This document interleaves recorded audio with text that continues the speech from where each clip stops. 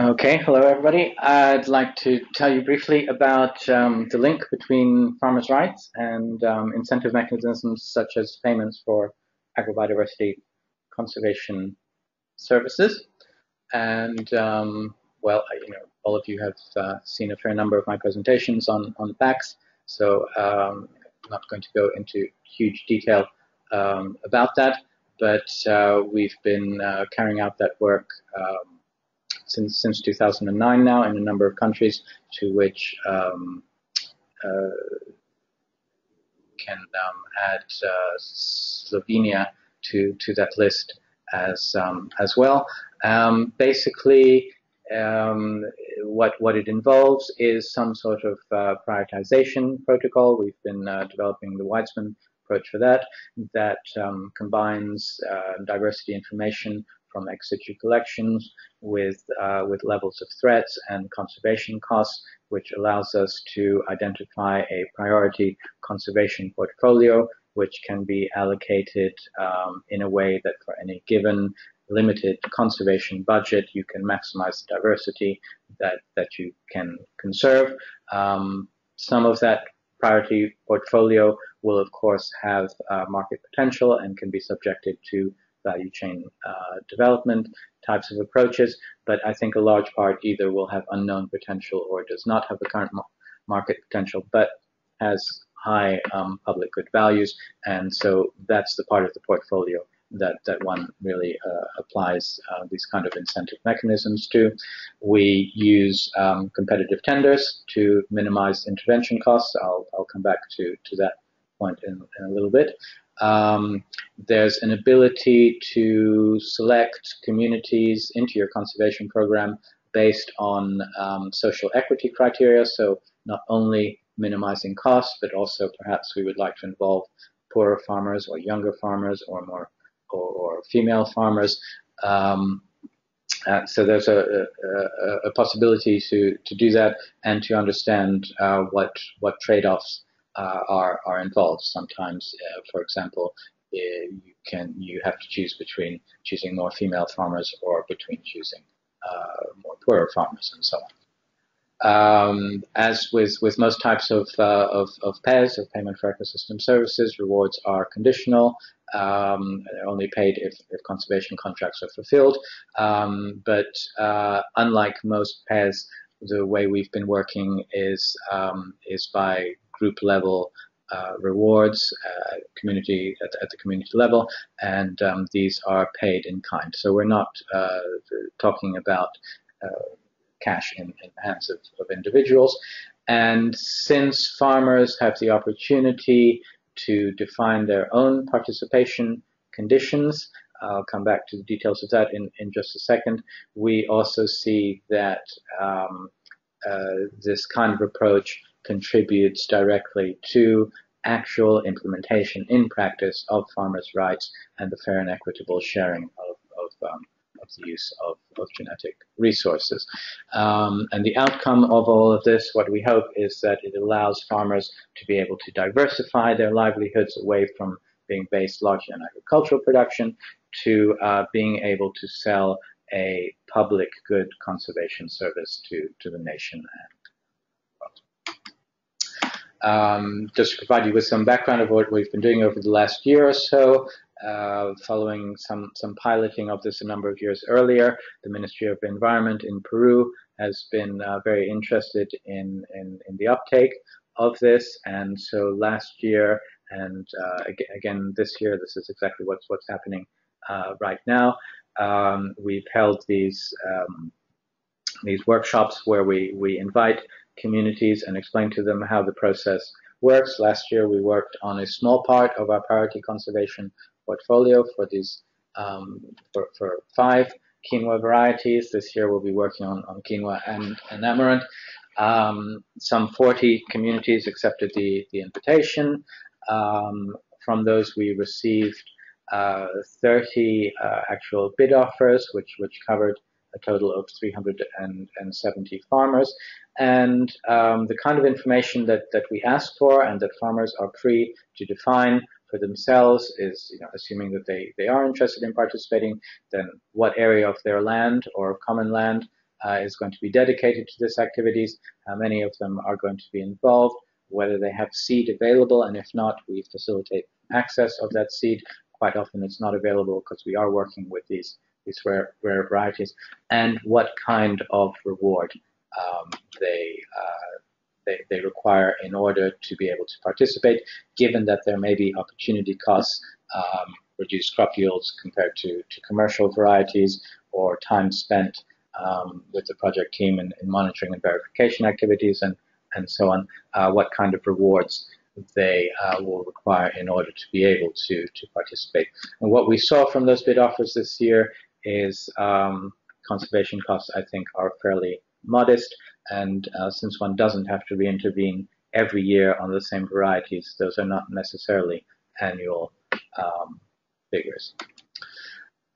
As with previous experience with PACs, what we've seen is that there is indeed an upward sloping supply curve in terms of the conservation offers that one receives. So communities here at the bottom left, perhaps $100, $200, $300 per hectare, whereas some of the ones which are off the screen here would have required more than $16,000 per hectare to be convinced to participate. So clearly it makes sense to be able to select those communities where, for their own socioeconomic preferences and so on, mean that they already value those particular varieties in such a way that conservation interventions are fairly cheap to implement. And of course, this upward sloping supply curve suggests that the competitive tender is capable of helping us identify cost-effective intervention strategies compared to, for example, paying a single level of reward to all communities. The types of rewards, as I mentioned, in kind at the community level, these are the ones from our first experience in 2011, and it's also interesting to note that some of these things, building materials, cement and so on, will be split between the group members, presumably in proportion to the effort that they put in. Other things here, like the processing machinery, would be used by the group and perhaps access made to the broader community, and then things like school materials benefit the broader community. So interesting to see how different groups have preferences for different types of reward. This is from this year. This was at our reward handover ceremony, particularly high level here. We have the Vice Minister of Environment, the Vice Minister of Culture. We have representatives from Genetic Resource Representatives and national partners from the Ministry of Environment, the heads of various local institutions, Gene Bank, University, and so on. You can see here some of the rewards that have been requested this year, and I think if you look carefully here, you can see that some of the rewards are unexpected. I quite often ask what the rewards will be used for, and they're going to be used to build a storehouse for quinoa seeds or something can be the answer. But this year we saw that a lot of mattresses had been requested, and there was this surreal image of the mattresses being driven away through quinoa fields at the end of this very colorful and high-level event. So obviously didn't ask what those were going to be used for, but has given me new insight into that a good conservation farmer is a well-rested conservation farmer. So putting all of this together, we can see, and this comes from the policy brief that Evelyn and Michael and company, Ronnie, have been working on, and you can see that the contribution of payments for agrobiodiversity conservation services makes to farmers' rights. We help to maintain traditional knowledge. There's a sharing of benefits in terms of the rewards which are being paid. There's participation in decisions about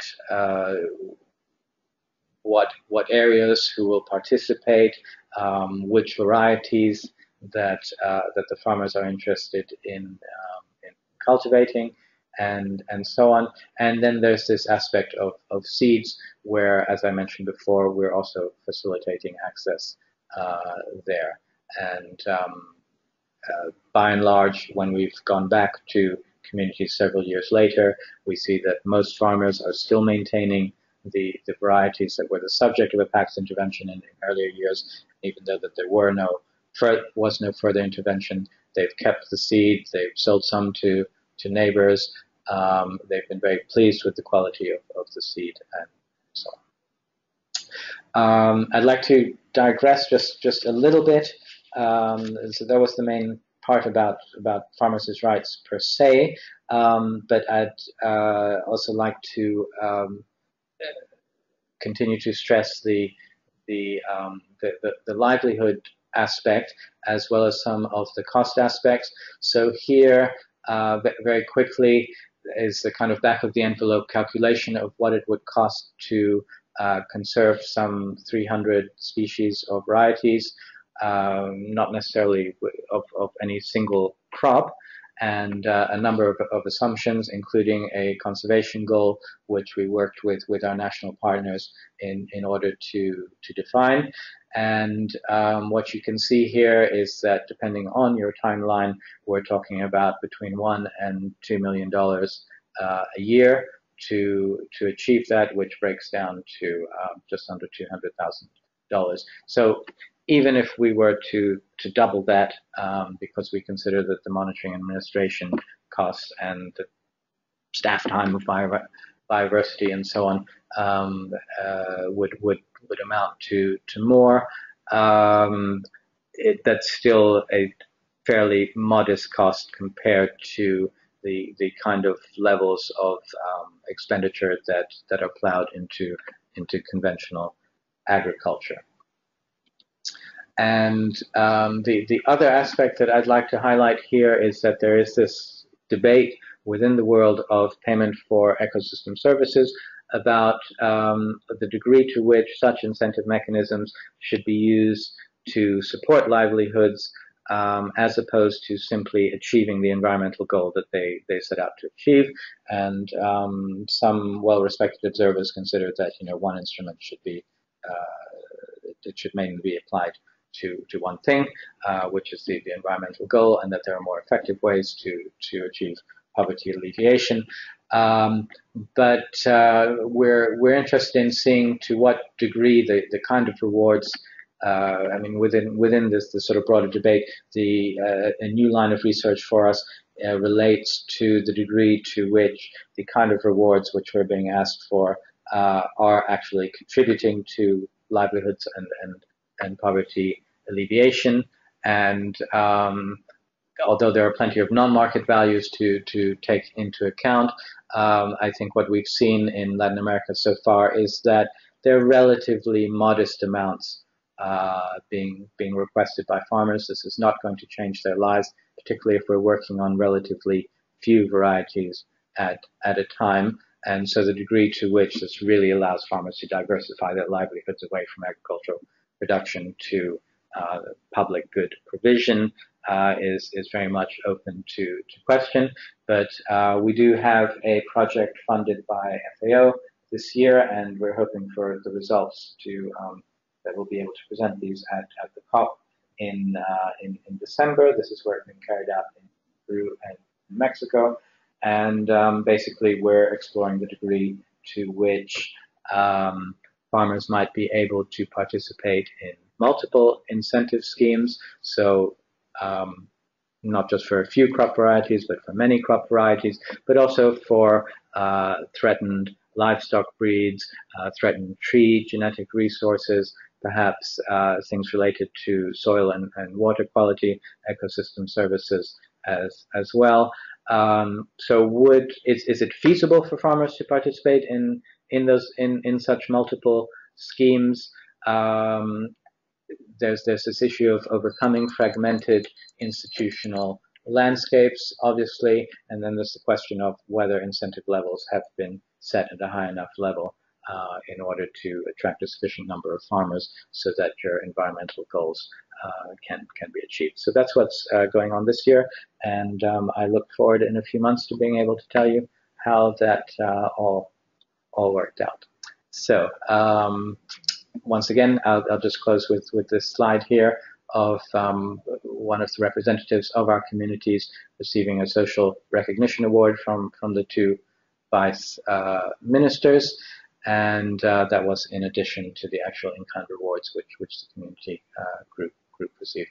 So we also hope to continue to be able to advertise and sell packs as a means of implementing farmers' rights in practice. Thank you very much.